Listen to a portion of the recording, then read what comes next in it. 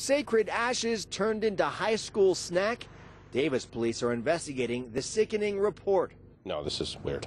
Several students allegedly used cremated human remains to bake homemade cookies, then handed them out to classmates to eat at Da Vinci High School in Davis. In all your time as an investigator, have you ever come across a report like this one?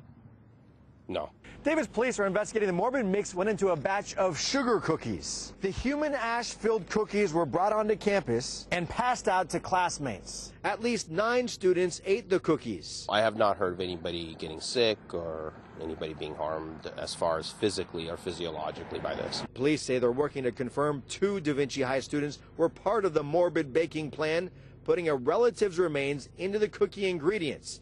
The remains allegedly once belonging to the body of one of their grandparents. The Davis Joint Unified School District spokesperson issued a statement. The district cannot comment on confidential student matters and wrote, "This case has been particularly challenging and we have responded appropriately and in the most respectful and dignified way possible."